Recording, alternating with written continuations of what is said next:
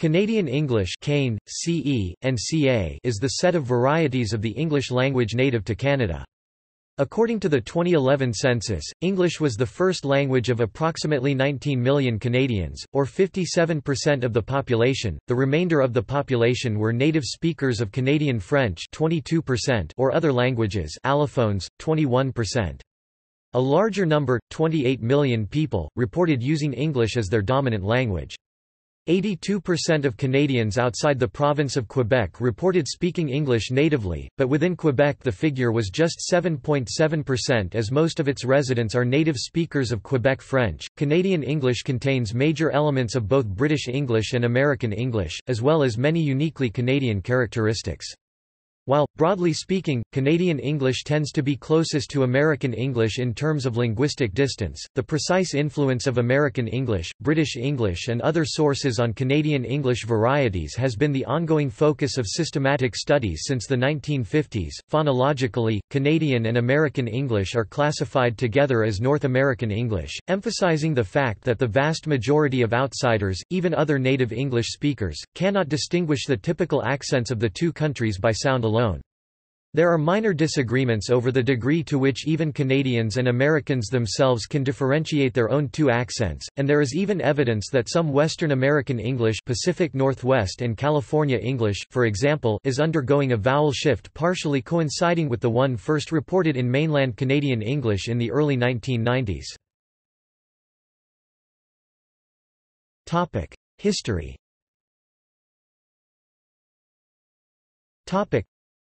The term, "Canadian English", is first attested in a speech by the Reverend A. Constable Geekie in an address to the Canadian Institute in 1857. See DCHP 1 online, S.V. Canadian English. Avis et al., 1967. Geekie, a Scottish-born Canadian, reflected the Anglo-centric attitude that would be prevalent in Canada for the next 100 years when he referred to the language as a corrupt dialect. In comparison with what he considered the proper English spoken by immigrants from Britain, Canadian English is the product of 5 waves of immigration and settlement over a period of more than 2 centuries. The first large wave of permanent English-speaking settlement in Canada, and linguistically the most important, was the influx of Loyalists fleeing the American Revolution, chiefly from the mid-Atlantic states. As such, Canadian English is believed by some scholars to have derived from Northern American English. The historical development of Canadian English is underexplored, but recent studies suggest that Canadian English has been developing features of its own since the early 19th century, while recent studies have shown the emergence of Canadian English features. The second wave from Britain and Ireland was encouraged to settle in Canada after the War of 1812 by the governors of Canada, who were worried about American dominance and influence among its citizens. Further waves of immigration from around the globe peaked in 1910, 1960 and at the present time had a lesser influence, but they did make Canada a multicultural country, ready to accept linguistic change from around the world. During the current period of globalization, the languages of Aboriginal peoples in Canada started to influence European languages used in Canada even before widespread settlement took place, and the French of Lower Canada provided vocabulary, with words such as toque and portage, to the English of Upper Canada. Historical linguistics.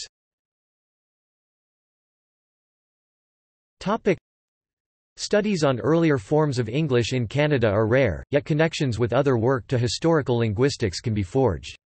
An overview of diachronic work on Canadian English, or diachronically relevant work, is Dollinger 2012, updated to 2017. Until the 2000s, basically all commentators on the history of CANE have argued from the language external history, i.e. social and political history, e.g.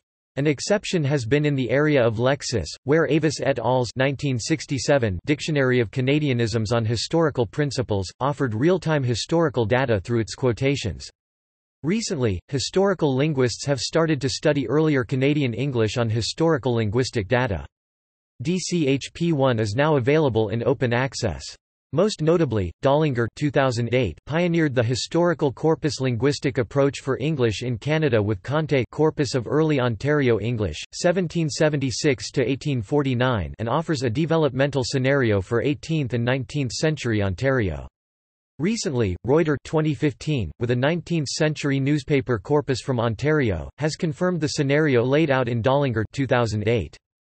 Historically, Canadian English included a class-based sociolect known as Canadian dainty.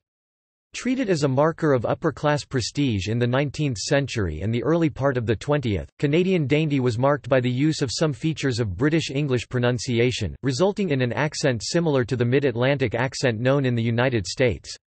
This accent faded in prominence following World War II, when it became stigmatized as pretentious, and is now almost never heard in contemporary Canadian life outside of archival recordings used in film, television or radio documentaries. Spelling tendencies.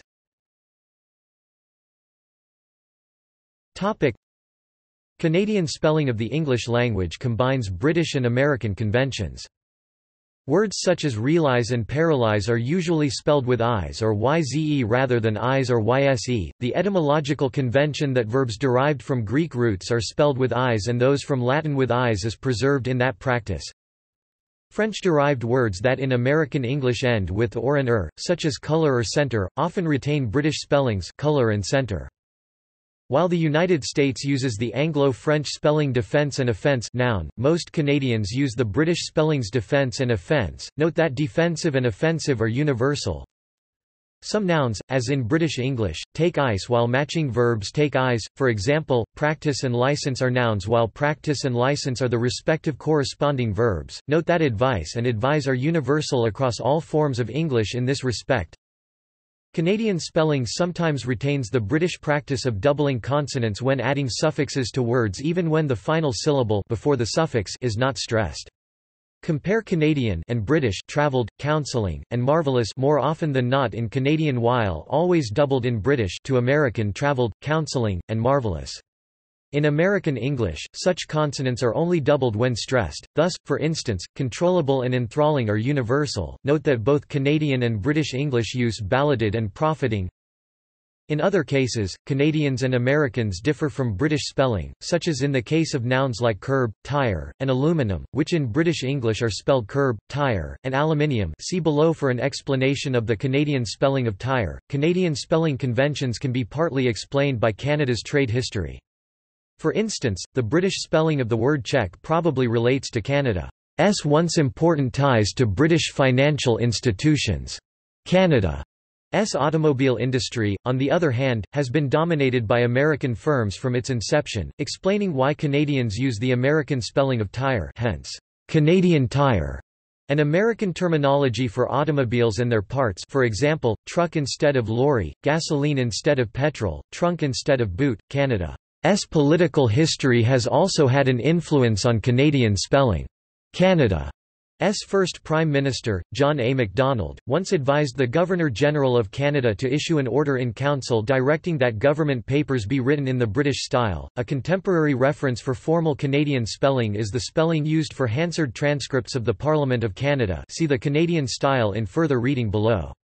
Many Canadian editors, though, use the Canadian Oxford Dictionary, often along with the chapter on spelling and editing Canadian English, and, where necessary depending on context, one or more other references. See further reading below. Throughout part of the 20th century, some Canadian newspapers adopted American spellings, for example, colour as opposed to the British-based colour. Some of the most substantial historical spelling data can be found in Dollinger 2010 and Grew 2013. The use of such spellings was the long-standing practice of the Canadian press perhaps since that news agency's inception, but visibly the norm prior to World War II. The practice of dropping the letter U in such words was also considered a labor-saving technique during the early days of printing in which movable type was set manually. Canadian newspapers also received much of their international content from American press agencies, therefore it was much easier for editorial staff to leave the spellings from the wire services as provided. In the 1990s, Canadian newspapers began to adopt the British spelling variants such as R endings, notably with the Globe and Mail changing its spelling policy in October 1990. Other Canadian newspapers adopted similar changes later that decade, such as the Southam newspaper Chaw'n's conversion in September 1998. The Toronto Star adopted this new spelling policy in September 1997 after that publication's ombudsman discounted the issue earlier in 1997. The Star had always avoided using recognized Canadian spelling, citing the Gage Canadian Dictionary in their defense. Controversy around this issue was frequent. When the Gage Dictionary finally adopted standard Canadian spelling, the Star followed suit. Some publishers, e.g. Maclean's, continue to prefer American spellings. Dictionaries. The first Canadian dictionaries of Canadian English were edited by Walter Spencer Avis and published by Gage Limited. The Beginner's Dictionary 1962, the Intermediate Dictionary 1964, and, finally, the Senior Dictionary 1967 were milestones in Canadian English lexicography. In November 1967 a Dictionary of Canadianisms on Historical Principles was published and completed the first edition of Gage Publishing's Dictionary of Canadian English series. The DCHP documents the historical development of Canadian English words that can be classified as Canadianisms. It therefore includes words such as mucklick, canuck, and bluff, but does not list common core words such as desk, table or car. Many secondary schools in Canada use the graded dictionaries. The dictionaries have regularly been updated since. The Senior Dictionary was renamed Gage Canadian Dictionary. Its fifth edition was printed beginning in 1997. Gage was acquired by Thomson Nelson around 2003.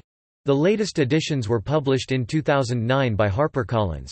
On 17 March 2017 a second edition of DCHP, the Online Dictionary of Canadianisms on Historical Principles 2 (DCHP2) was published.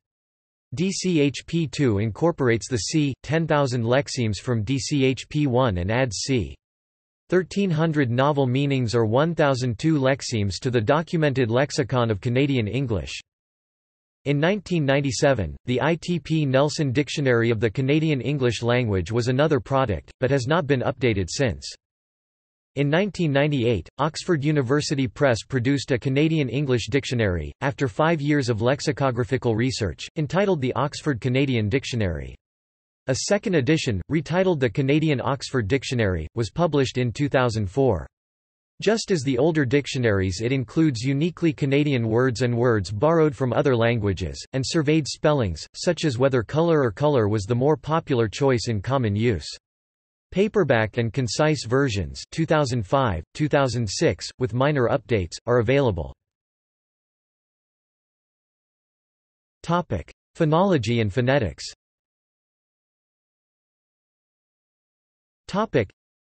In terms of the major sound systems phonologies of English around the world, Canadian English aligns most closely to American English, both being grouped together under a common North American English sound system. The mainstream Canadian accent, Standard Canadian, is often compared to the very similar and largely overlapping General American accent, an accent widely spoken throughout the United States and perceived there as being relatively lacking in any noticeable regional features. The provinces east of Ontario show the largest dialect diversity. Northern Canada is, according to William Labov, a dialect region in formation, and a homogeneous dialect has not yet formed.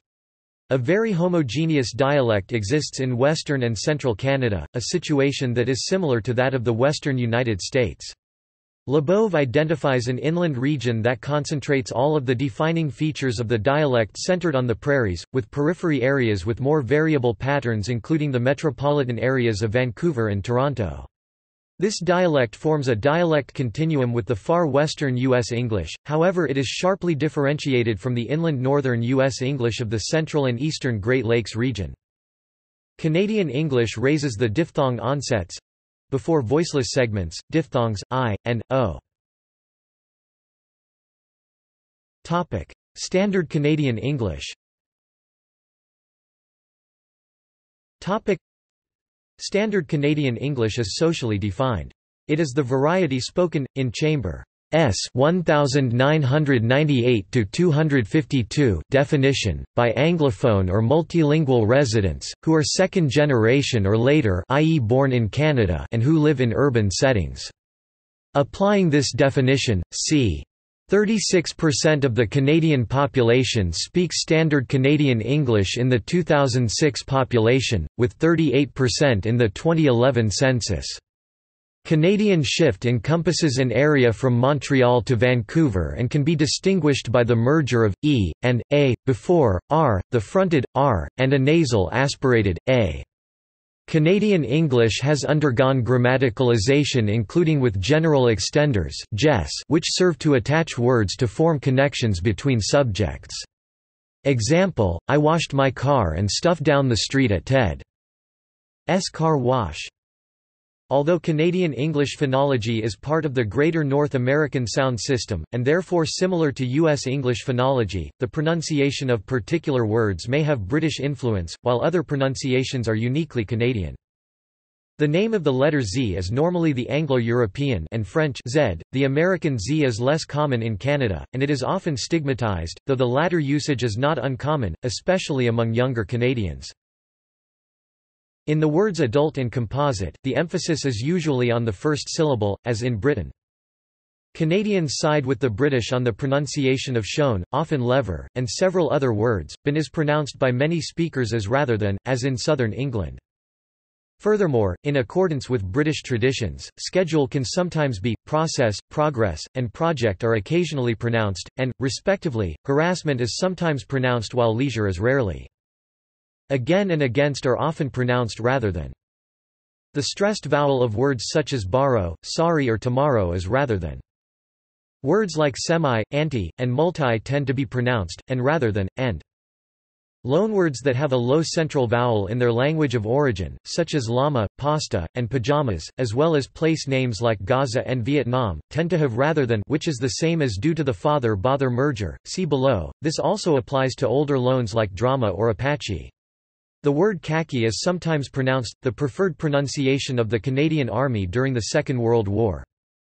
Like most other North American English dialects, typical Canadian English uses a rhotic accent and has the Mary merger, which makes word pairs like berry, berry, carry, carry, harry, harry, parish, parish, etc., as well as trios like arable, arable, arable, and Mary, Mary, Mary have identical pronunciations. However, a distinction between the Mary and Mary sets remains in Montreal, the father-bother merger that makes lager, lager, con, con, etc. sound identical.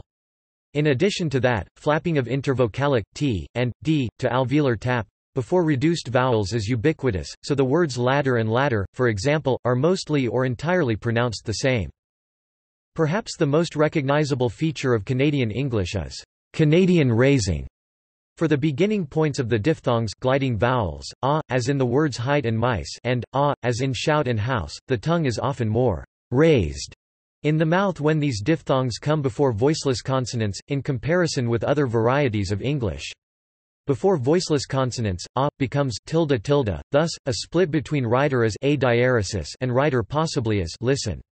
In General American, out is typically at listen, but, with slight Canadian raising, it may sound more like listen, or, with the strong Canadian raising of the Prairies and Nova Scotia, more like IPA. Almost all Canadians have the cot-cot merger, which also occurs primarily in the western U.S., but often elsewhere in the U.S., especially recently. Speakers do not distinguish the vowels as in cot and as in cot, which merge. The above merger creates a hole in the short vowel subsystem and triggers a sound change known as the Canadian shift, which involves the front lax vowels a, each lowering or retracting away from their original placements. Regional variation. The literature has for a long time conflated the notions of Standard Canadian English (STCE) and regional variation. While some regional dialects are close with the STCE, they are not identical with it. To the untrained ear, for instance, a BC middle-class speaker from a rural setting may sound like a STCE speaker, while, given Chambers' definition, such person, because of the rural provenance, would not be included in the accepted definition, see the previous section. The Atlas of North American English, while being the best source for U.S. regional variation, is not a good source for Canadian regional variation, as its analysis is based on only 33 Canadian speakers. Boberg's 2005, 2008 studies offer the best data for the delimitation of dialect zones. The results for vocabulary Boberg 2005 and phonetics Boberg 2008 overlap to a great extent, which has allowed the proposal of dialect zones. Dollinger and Clark 2012-459, Table 1, which distinguishes between West BC, Alberta, Saskatchewan, Manitoba, with BC a sub-zone on the lexical level. Ontario with northwestern Ontario a transition zone with the West. Quebec concerning the c.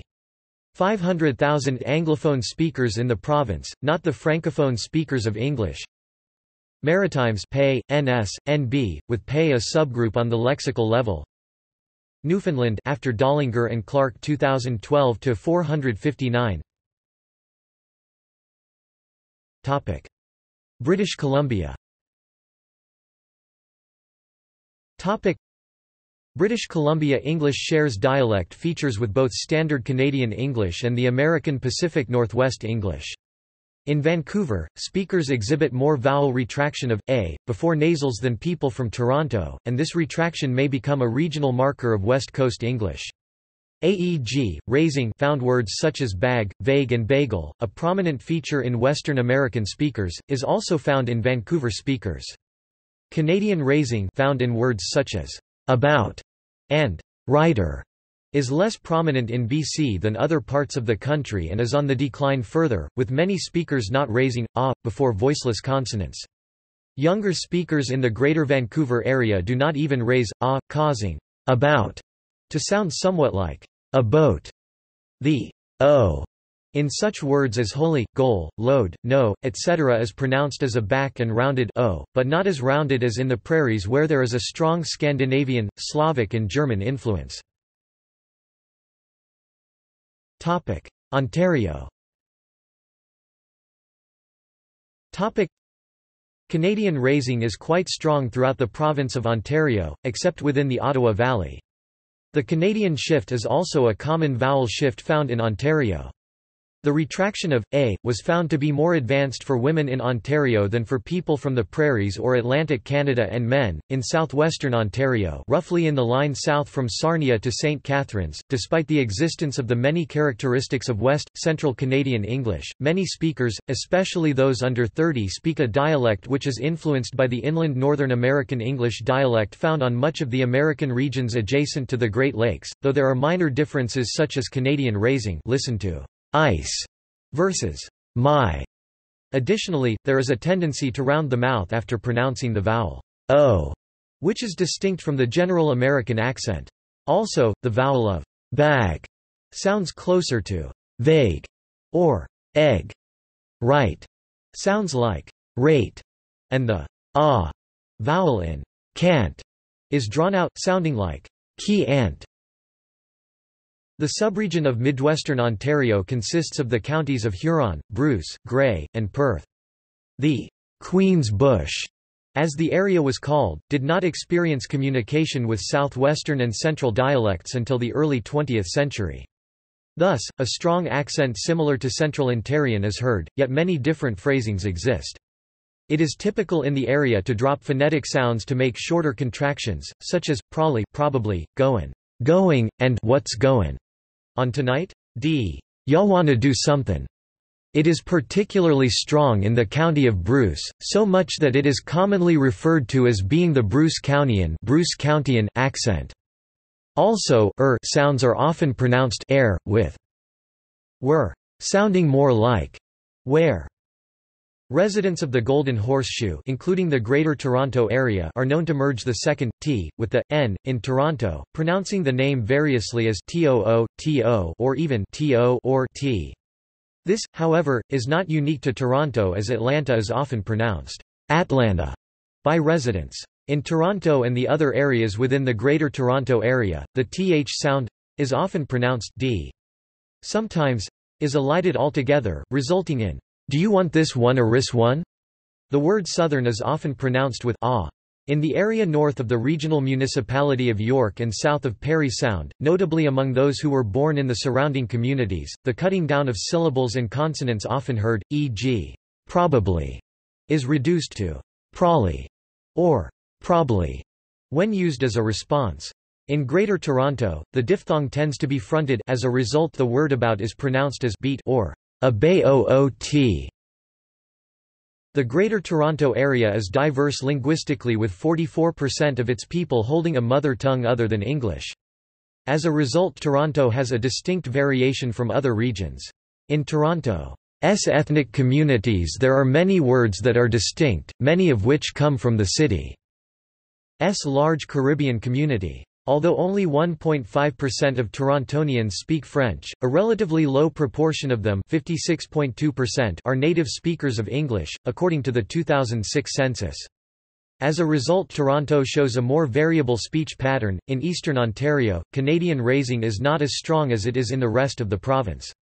In Prescott and Russell, parts of Stormont-Dundas-Glengarry and eastern Ottawa, French accents are often mixed with English ones due to the high Franco-Ontarian population there. In Lanark County, western Ottawa and Leeds-Grenville and the rest of Stormont-Dundas-Glengarry, the accent spoken is nearly identical to that spoken in central Ontario and the Quinte area.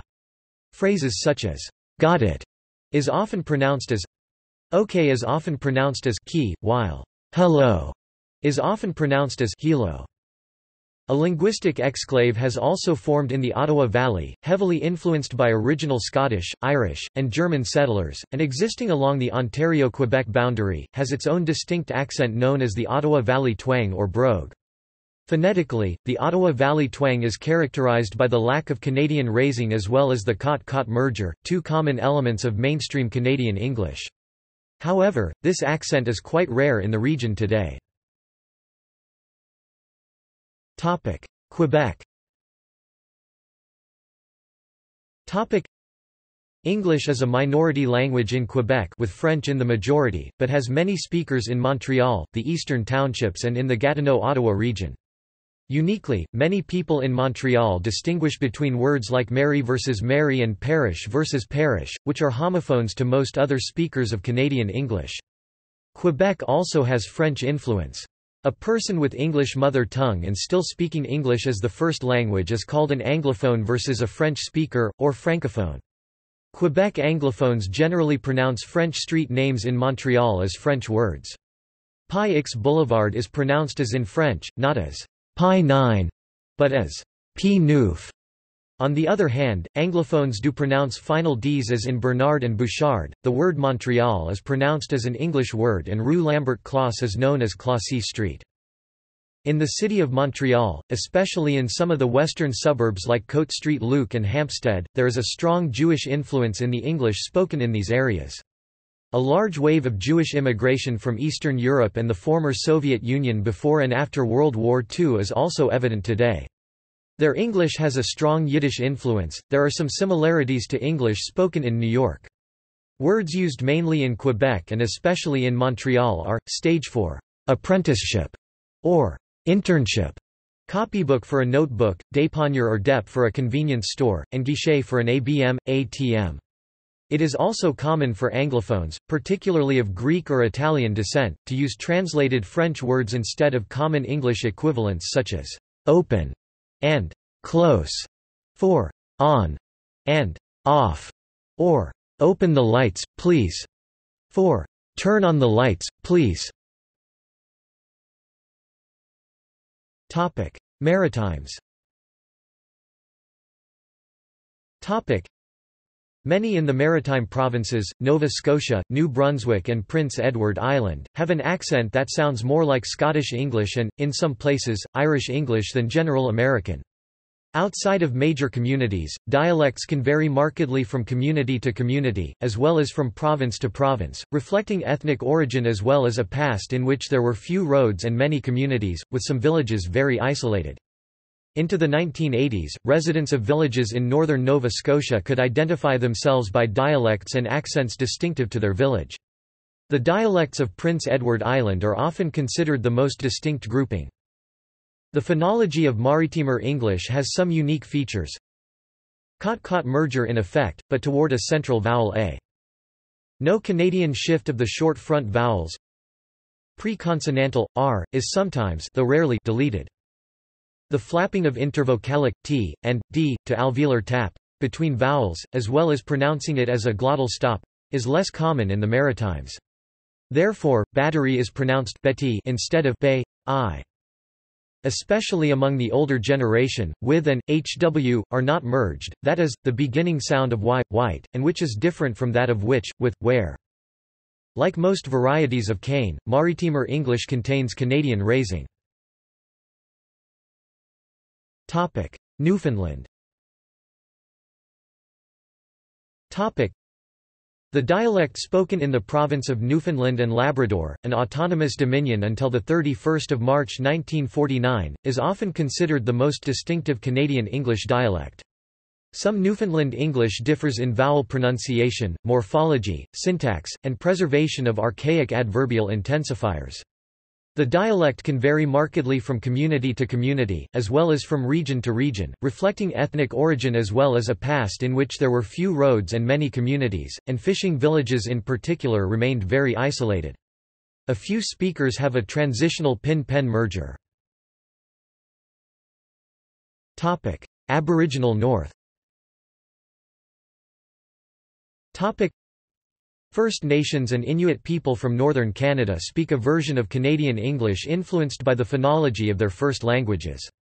European Canadians in these regions are relatively recent arrivals, and have not produced a dialect that is distinct from Southern Canadian English. Grammar.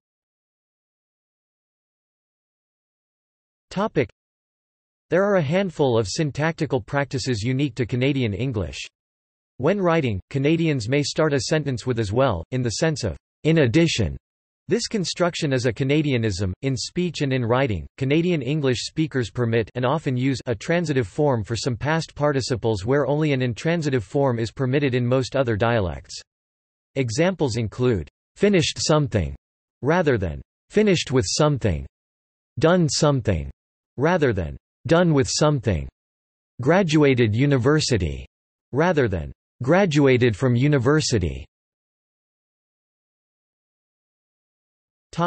Date and time notation. Date and time notation in Canadian English is a mixture of British and American practices. The date can be written in the form of either July 1, 2017 or the 1st of July 2017. The latter is common in more formal writing and bilingual contexts. The Government of Canada only recommends writing all numeric dates in the form of YYYYMDD, e.g. the 1st of July 2017, following ISO 8601. Nonetheless, the traditional DD, YY and DD, YY systems remain in everyday use, which can be interpreted in multiple ways. The 7th of January 17 can mean either the 1st of July 2017 or the 7th of January 2017. Private members' bills have repeatedly attempted to clarify the situation. The government also recommends use of the 24-hour clock, which is widely used in contexts such as transportation schedules, parking meters, and data transmission. Many users of English use the 12-hour clock in everyday speech, even when reading from a 24-hour display, similar to the use of the 24-hour clock in the United Kingdom. Vocabulary.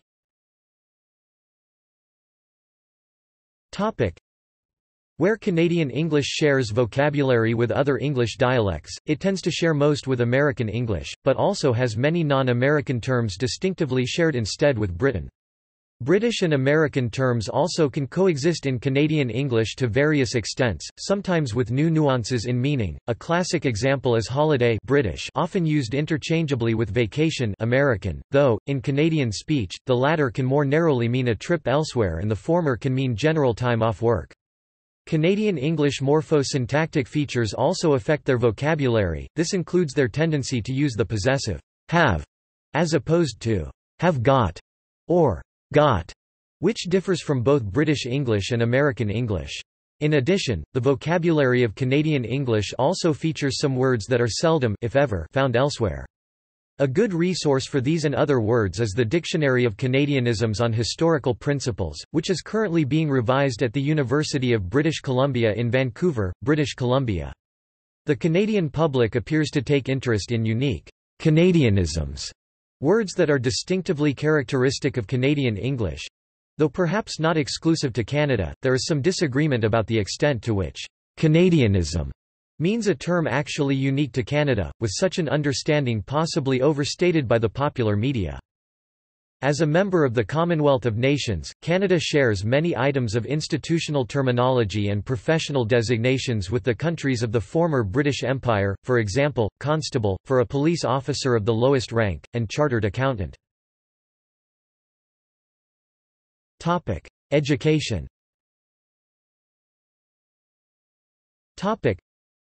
The term college, which refers to post-secondary education in general in the U.S., refers in Canada to either a post-secondary technical or vocational institution, or to one of the colleges that exist as federated schools within some Canadian universities.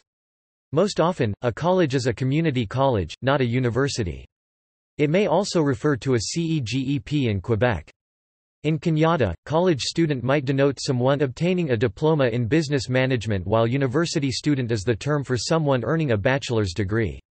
For that reason, going to college does not have the same meaning as going to university, unless the speaker or context clarifies the specific level of post-secondary education that is meant. Within the public school system, the chief administrator of a school is generally the principal, as in the United States, but the term is not used preceding his or her name, i.e., Principal Smith. The assistant to the principal is not titled as assistant principal, but rather as vice principal, although the former is not unknown. This usage is identical to that in Northern Ireland. Canadian universities publish calendars or schedules, not catalogues as in the U.S. Canadian students write or take exams in the U.S.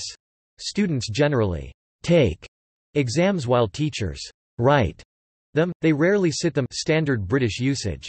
Those who supervise students during an exam are sometimes called invigilators as in Britain, or sometimes proctors as in the US. Usage may depend on the region or even the individual institution. Successive years of school are usually referred to as grade 1, grade 2, and so on.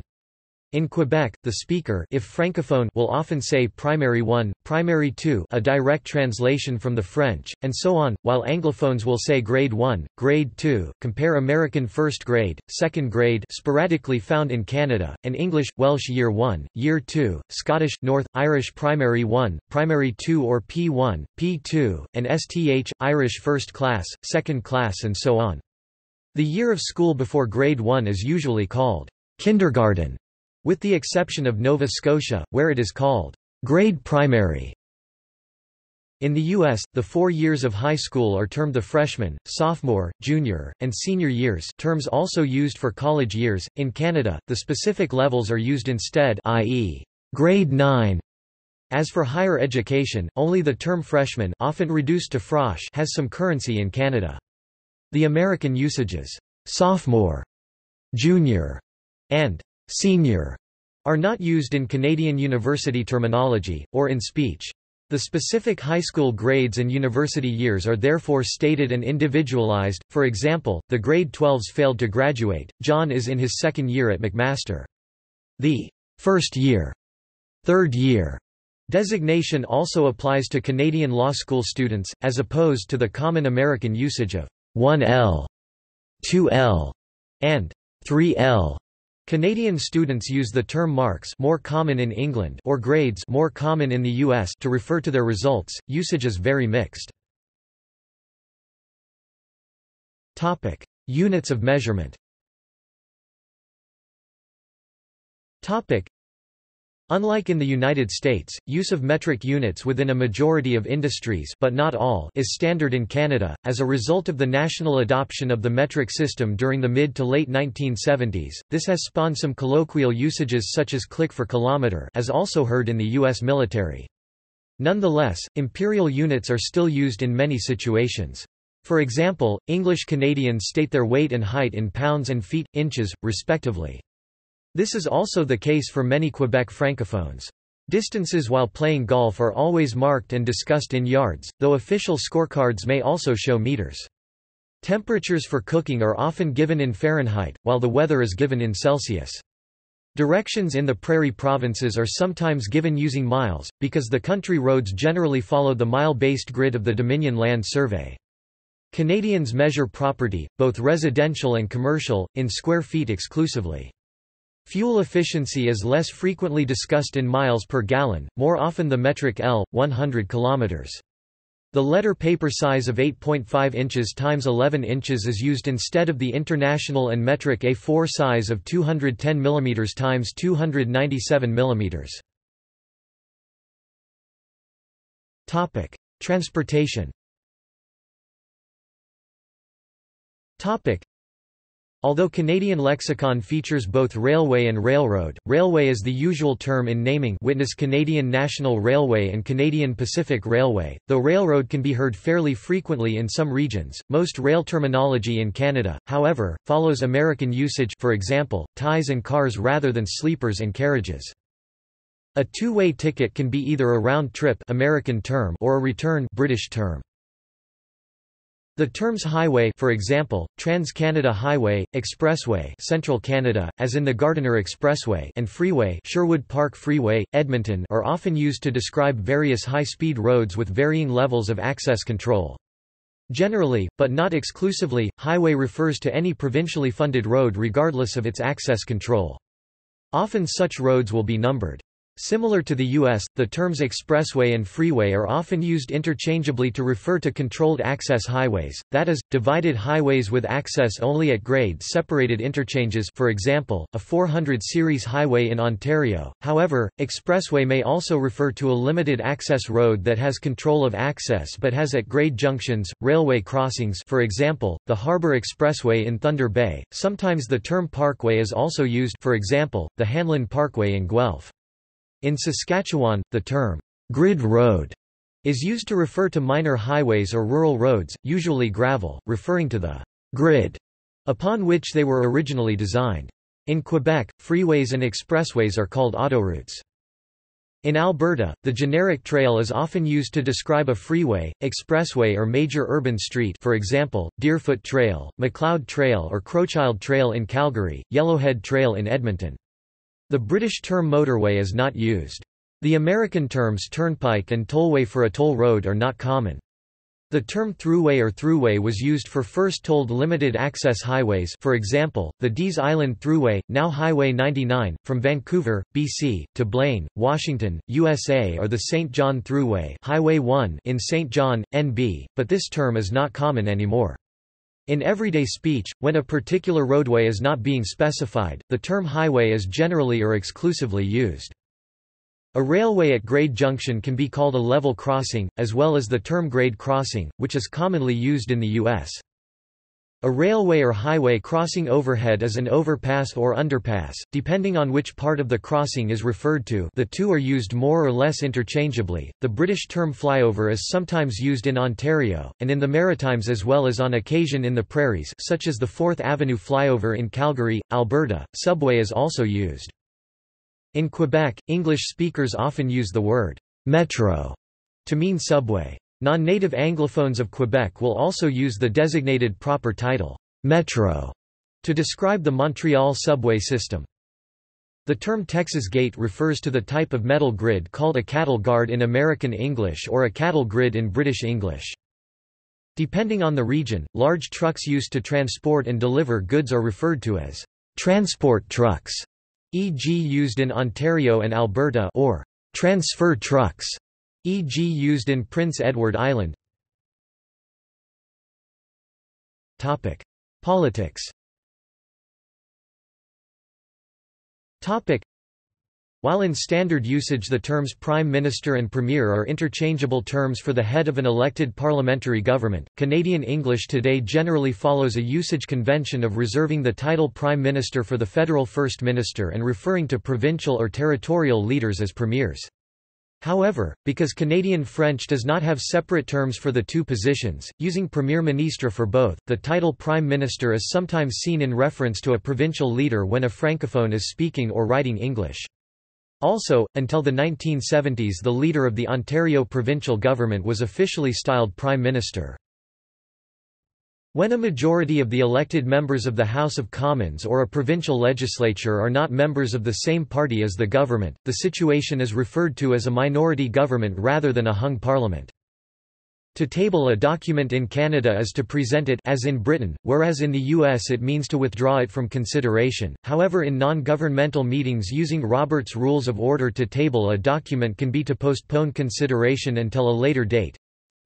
Several political terms are more in use in Canada than elsewhere, including riding as a general term for a parliamentary constituency or electoral district. The term reeve was at one time common for the equivalent of a mayor in some smaller municipalities in British Columbia and Ontario, but is now falling into disuse. The title is still used for the leader of a rural municipality in Saskatchewan, parts of Alberta, and Manitoba. The term Tory, used in Britain with a similar meaning, denotes a supporter of the Federal Conservative Party of Canada, the historic federal or provincial Progressive Conservative Party. The term Red Tory is also used to denote the more socially liberal wings of the Tory parties.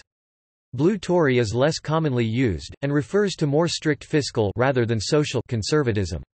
The U.S. use of Tory to mean the Loyalists in the time of the American Revolution is not used in Canada, where they are called United Empire Loyalists, or simply Loyalists. Members of the Liberal Party of Canada or a provincial Liberal Party are sometimes referred to as Grits. Historically, the term comes from the phrase clear grit, used in Victorian times in Canada to denote an object of quality or a truthful person. The term was assumed as a nickname by Liberals by the 1850s. Members of the Bloc Québécois are sometimes referred to as bloquistes. At the purely provincial level, members of Quebec's Parti Québécois are often referred to as péquistes, and members of the Quebec Provincial Action Démocratique du Québec as adéquistes. The term «socard» is no longer common due to its namesake party's decline, but referred to members of the Social Credit Party, and was particularly common in British Columbia. It was not used for Social Credit members from Quebec, nor generally used for the federal caucus of that party. In both cases, créditiste, the French term, was used in English. Members of the Senate are referred to by the title, senator, preceding their name, as in the United States. Members of the House of Commons of Canada, following British parliamentary nomenclature, are termed Members of Parliament and are referred to as Jennifer Jones, MP, during their term of office only. Senators, and members of the Privy Council are styled the Honourable for life, and the Prime Minister of Canada is styled the Right Honourable for life, as is the Chief Justice of the Supreme Court and the Governor-General. This honorific may also be bestowed by Parliament, as it was to retiring Deputy Prime Minister Herb Gray in 1996. Members of provincial legislatures do not have a pre-nominal style, except in certain provinces, such as Nova Scotia, where members of the Queen's Executive Council of Nova Scotia are styled the Honourable for life, and are entitled to the use of the post-nominal letters ECNS. The Cabinet of Ontario serves concurrently and not for life as the Executive Council of Ontario, while serving members are styled the Honourable, but are not entitled to post-nominal letters. Members of provincial, territorial legislative assemblies are called MLAs in all provinces and territories except Ontario, where they have been called Members of Provincial Parliament (MPPs) since 1938, Quebec, where they have been called Members of the National Assembly (MNAs) since 1968, and Newfoundland and Labrador, where they are called Members of the House of Assembly (MHAs). Topic: Law. Lawyers in all parts of Canada, except Quebec, which has its own civil law system, are called barristers and solicitors, because any lawyer licensed in any of the common law provinces and territories must pass bar exams for, and is permitted to engage in, both types of legal practice in contrast to other common law jurisdictions such as England, Wales and Ireland where the two are traditionally separated, i.e., Canada has a fused legal profession. The words lawyer and counsel, not counselor, predominate in everyday contexts. The word attorney refers to any personal representative. Canadian lawyers generally do not refer to themselves as attorneys, a term that is common in the United States. The equivalent of an American district attorney, meaning the barrister representing the state in criminal proceedings, is called a Crown Attorney in Ontario, Crown Counsel in British Columbia, Crown Prosecutor or the Crown, on account of Canada's status as a constitutional monarchy in which the Crown is the locus of state power. The words advocate and notary, two distinct professions in Quebec civil law, are used to refer to that province's equivalent of barrister and solicitor, respectively. In Canada's common law provinces and territories, the word notary means strictly a notary public. Within the Canadian legal community itself, the word solicitor is often used to refer to any Canadian lawyer in general, much like the way the word attorney is used in the United States to refer to any American lawyer in general.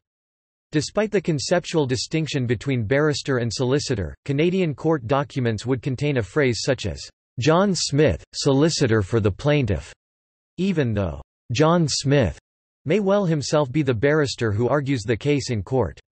In a letter introducing herself to an opposing lawyer, a Canadian lawyer normally writes something like, "I am the solicitor for Mr. Tom Jones." The word litigator is also used by lawyers to refer to a fellow lawyer who specializes in lawsuits, even though the more traditional word barrister is still employed to denote the same specialization. Judges of Canada's superior courts, which exist at the provincial and territorial levels, are traditionally addressed as "My Lord" or "My Lady." However, there are some variances across certain jurisdictions, with some superior court judges preferring the titles "Mr. Justice" or "Madam Justice" to "Lordship." Masters are addressed as "Mr. Master" or simply "Sir." In British Columbia, masters are addressed as "Your Honour." Judges of provincial or inferior courts are traditionally referred to in person as "Your Honour." Judges of the Supreme Court of Canada and of the federal level courts prefer the use of Mr., Madam Chief Justice. Justices of the peace are addressed as "Your Worship." "Your Honour" is also the correct form of address for a lieutenant governor. A serious crime is called an indictable offence, while a less serious crime is called a summary offence. The older words felony and misdemeanor, which are still used in the United States, are not used in Canada's current criminal code RSC 1985, c. C46 or by today's Canadian legal system. As noted throughout the criminal code, a person accused of a crime is called the accused and not the defendant, a term used instead in civil lawsuits. In Canada, visible minority refers to a non-Aboriginal person or group visibly not one of the majority race in a given population. The term comes from the Canadian Employment Equity Act, which defines such people as persons, other than Aboriginal people, who are non-Caucasian in race or non-white in colour. The term is used as a demographic category by Statistics Canada. The qualifier, visible, is used to distinguish such minorities from the invisible minorities determined by language, English versus French, and certain distinctions in religion, Catholics versus Protestants. A county in British Columbia means only a regional jurisdiction of the courts and justice system and is not otherwise connected to governance as with counties in other provinces and in the United States. The rough equivalent to county, as used elsewhere, is a regional district. Topic: Places. Topic: Distinctive Canadianisms are bachelor, bachelor apartment, an apartment all in a single room, with a small bathroom attached. They have a bachelor for rent. The usual American term is studio. In Quebec, this is known as a one-and-a-half apartment. Some Canadians, especially in Prince Edward Island, call it a loft. Camp. In Northern Ontario, it refers to what is called a cottage in the rest of Ontario and a cabin in the west. It is also used, to a lesser extent, in New Brunswick, Nova Scotia, as well as in parts of New England. It generally refers to vacation houses in rural areas. Fire hall, fire station, firehouse. Height of land, a drainage divide. Originally American. Parkade, a parking garage, especially in the West. Washroom, the general term for what is normally named public toilet or lavatory in Britain. In the United States, where it originated, the word was mostly replaced by restroom in the 20th century. Generally used only as a technical or commercial term outside of Canada. The word bathroom is also used. Indian Reserve, rather than the U.S. term, Federal Indian Reservation, often shortened to reserve, especially when the meaning is clear from context. Another slang variant of this term is the shortened res or res. Rancherie, the residential area of a First Nation reserve, used in BC only. Quigley Hole and or Quigley, the depression in the ground left by a kakuli or pithouse. Groups of them are called Quigley Hole towns, used in the BC interior only. Gas bar, a filling station, gas station with a central island, having pumps under a fixed metal or concrete awning. Booze can, an after-hours establishment where alcohol is served, often illegally. Dépanneur, or the diminutive form dep, is often used by English speakers in Quebec. This is because convenience stores are called dépanneurs in Canadian French. Snee, a side stream channel that rejoins a larger river, creating an island. Daily life.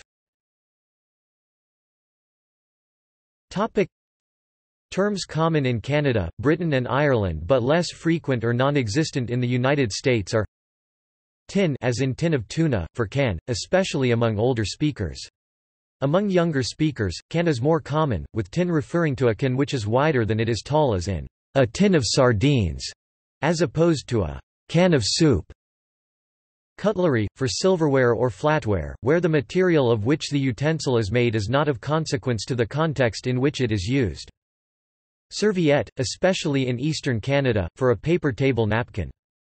Tap, conspicuously more common than faucet in everyday usage. The following are more or less distinctively Canadian.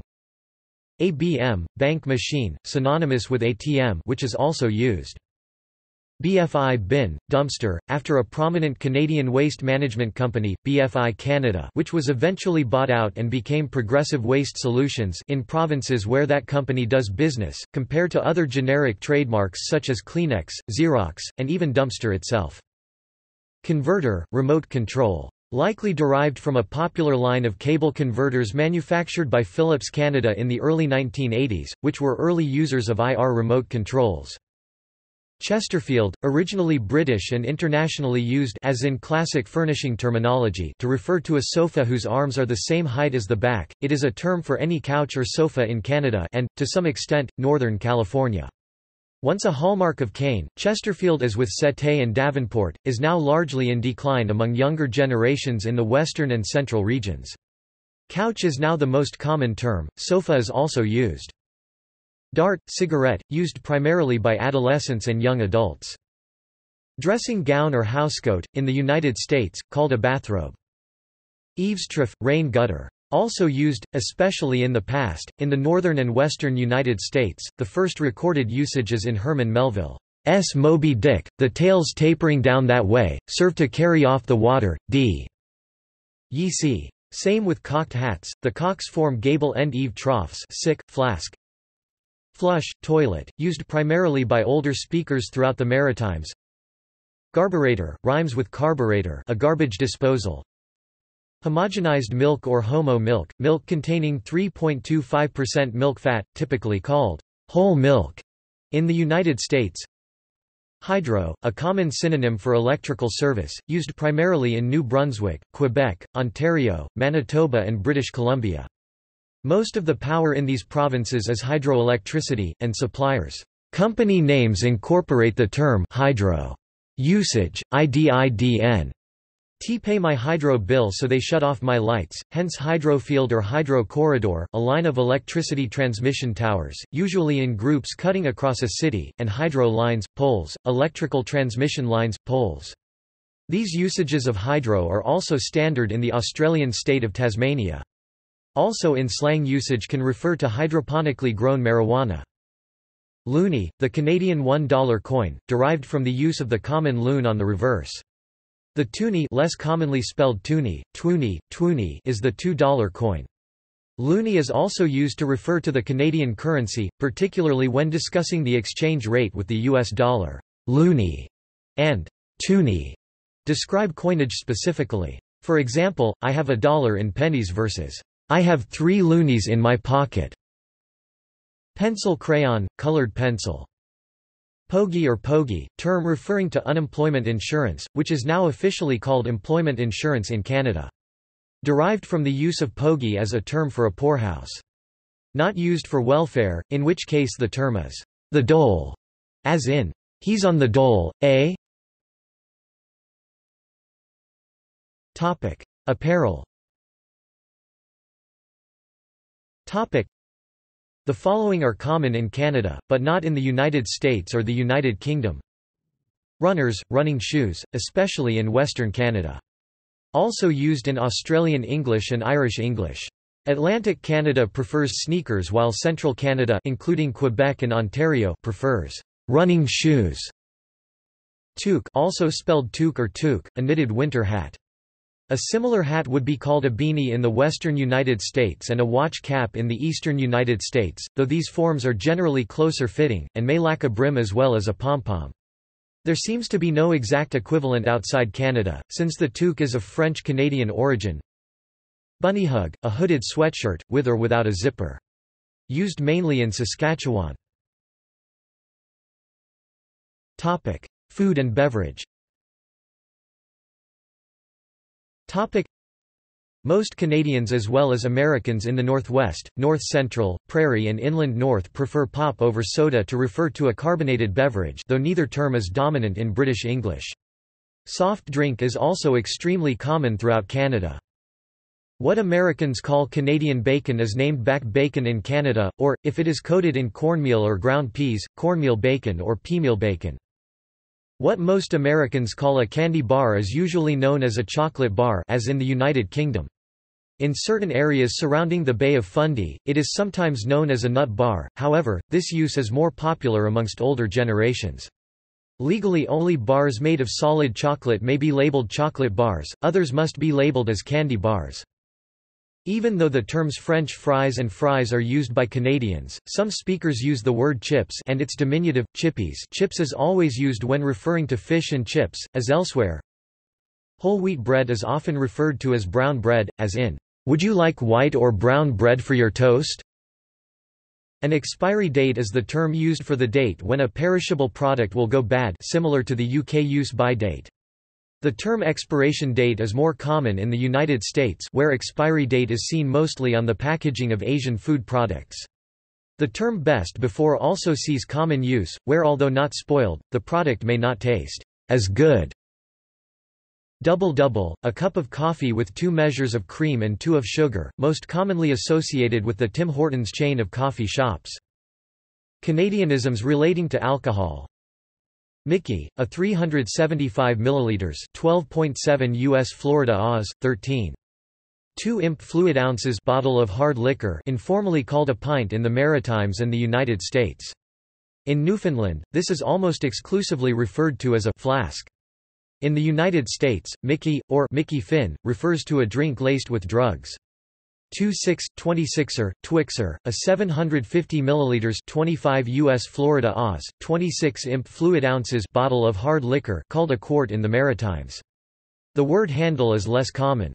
Similarly, a 1.14 L 39 US Florida Oz, 40 imp fluid ounces bottle of hard liquor is known as a 40, and a 1.75 L 59 US Florida Oz, 62 imp fluid ounces bottle is known as a 60 or half gallon in Nova Scotia. Texas Mickey, especially in Saskatchewan, New Brunswick and Nova Scotia, more often a Saskatchewan Mickey in Western Canada, a 3L 101 US Florida Oz, 106 imp fluid ounces bottle of hard liquor. Despite the name, Texas Mickeys are generally unavailable outside of Canada. 2.4, a case of 24 beers, also known as a case in Eastern Canada, or a flat in Western Canada, referencing that cans of beer are often sold in packages of 6, with 4 packages to a flat box for shipping and stacking purposes, 6-pack, half-sack, half-case, or poverty pack, a case of 6 beers. Poutine, a snack of French fries topped with cheese curds and hot gravy. There are also genericized trademarks used in Canada, cheesies, cheese puffs. The name is a genericized trademark based on a brand of crunchy cheese snack sold in Canada. Kraft Dinner or KD, for any packaged dry macaroni and cheese mix, even when it is not produced by Kraft. Freezy, a frozen flavored sugar water snack common worldwide, but known by this name exclusively in Canada. Dainty, a fancy cookie, pastry, or square served at a social event, usually plural. Used in Western Canada. Smarties, a bean-sized, small candy-covered chocolate, similar to plain M&Ms. This is also seen in British English. Smarties in the United States refer to small tart powdered discs sold in rolls. In Canada, these tart candies are sold as rockets. Topic: prairies. Manitoba, Saskatchewan and Alberta. Topic: a strong Canadian raising exists in the prairie regions together with certain older usages such as Chesterfield and front room also associated with the Maritimes. Aboriginal Canadians are a larger and more conspicuous population in prairie cities than elsewhere in the country, and certain elements of Aboriginal speech in English are sometimes to be heard. Similarly, the linguistic legacy, mostly intonation but also speech patterns and syntax, of the Scandinavian, Slavic and German settlers, who are far more numerous and historically important in the prairies than in Ontario or the Maritimes, can be heard in the general milieu. Again, the large Métis population in Saskatchewan and Manitoba also carries with it certain linguistic traits inherited from French, Aboriginal and Celtic forebears. Some terms are derived from immigrant groups or are just local inventions. Bluff, small group of trees isolated by prairie bunny hug, elsewhere hoodie or hooded sweatshirt, mainly in Saskatchewan, but also in Manitoba. Ginch, gaunch, gitch, gotch, underwear, usually men's or boys' underwear, more specifically briefs, whereas women's underwear are gotchis, probably of Eastern European or Ukrainian origin.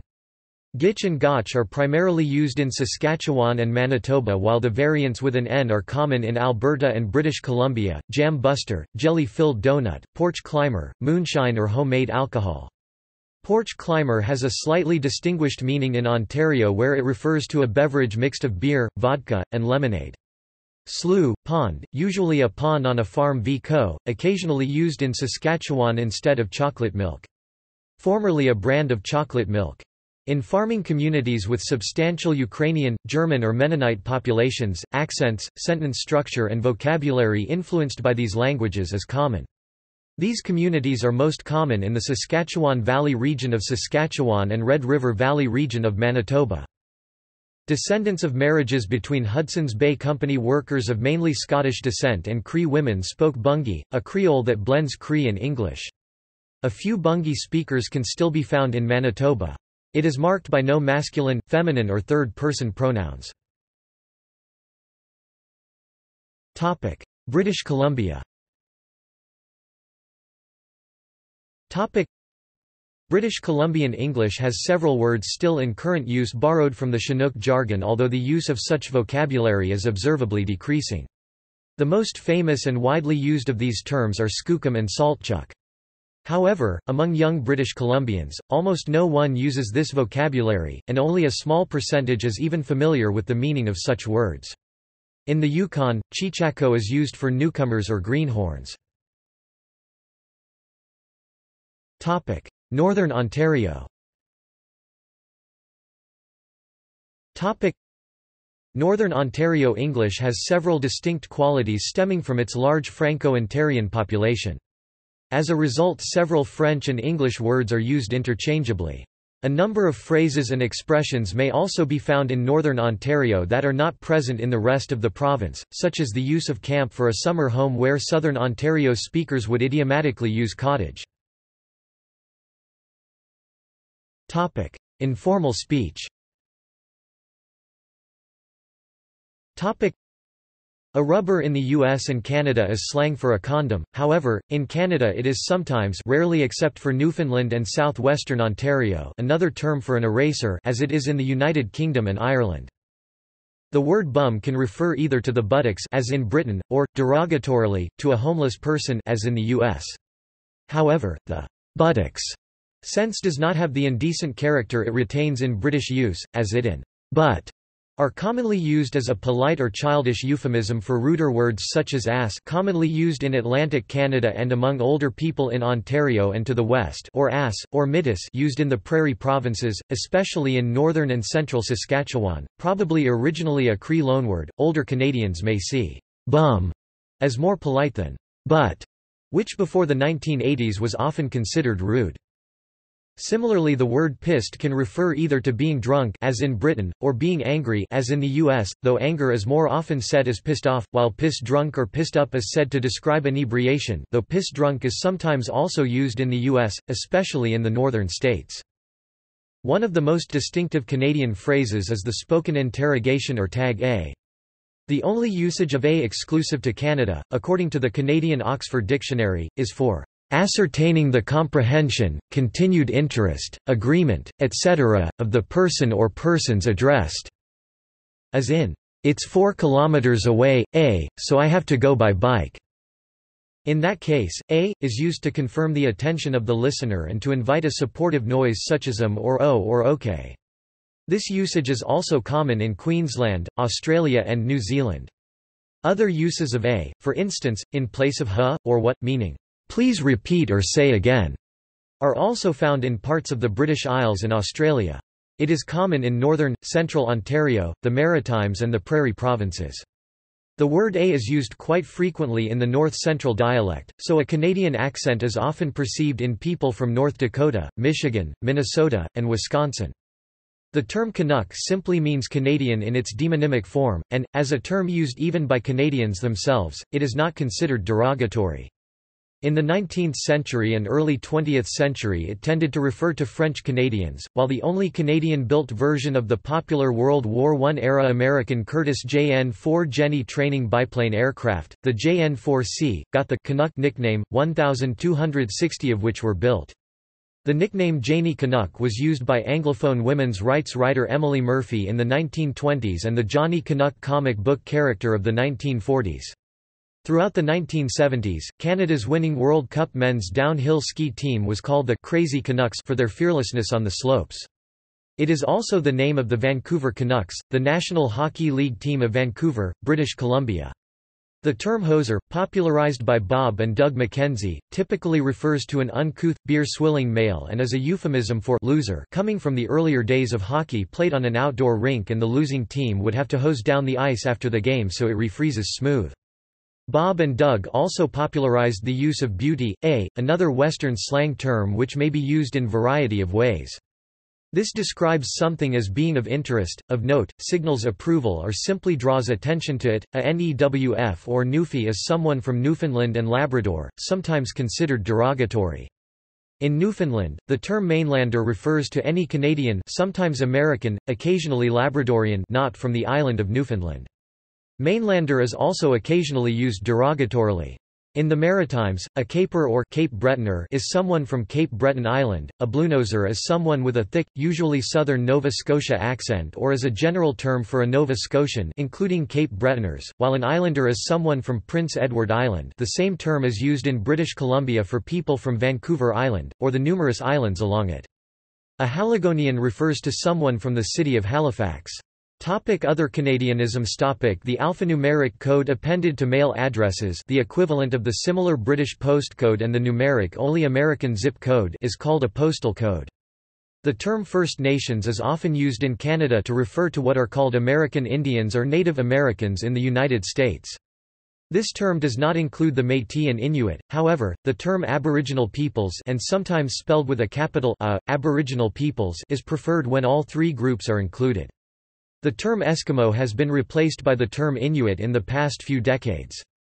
It is now considered offensive to use the term Eskimo, but is still used commonly without pejorative intent by those born in the early mid-20th century. Going camping still refers to staying in a tent in a campground or wilderness area, while going out to camp may refer to a summer cottage or home in a rural area. Going to camp refers to children's summer camps. In British Columbia, camp was used as a reference for certain company towns, for example, Bridge River. It is used in Western Canada to refer to logging and mining camps such as Juscotla Camp. It is also a synonym for a mining district, the latter occurs in names such as Camp McKinney and usages such as Caribou Gold Camp and Slocan Mining Camp for the Caribou Goldfields and Slocan Silver Galena Mining District, respectively. A cottage in British Columbia is generally a small house, perhaps with an English design or flavour, while in southern Ontario it more likely means a second home on a lake. Similarly, chalet, originally a term for a small warming hut, can mean a second home of any size, but refers to one located in a ski resort. In northern Ontario, these second homes tend to be called camps. In Western Canada, these second homes tend to be called cabins. A bunkie is a secondary building at these second homes that are small enough to require no building permits and house extra guests visiting. One of the other distinctions between Canadian English and British English is the use of the phrase, try to plus infinitive, versus the use of the phrase, try and plus infinitive. Canadian English uses try to, while British English uses try and. The subordinate word to or and. Originally, the distinction did not exist, but through the evolution of the French term trier, meaning pick out, separate, or distinguish, into the English try, a number of meanings were adopted along the way, including attempt.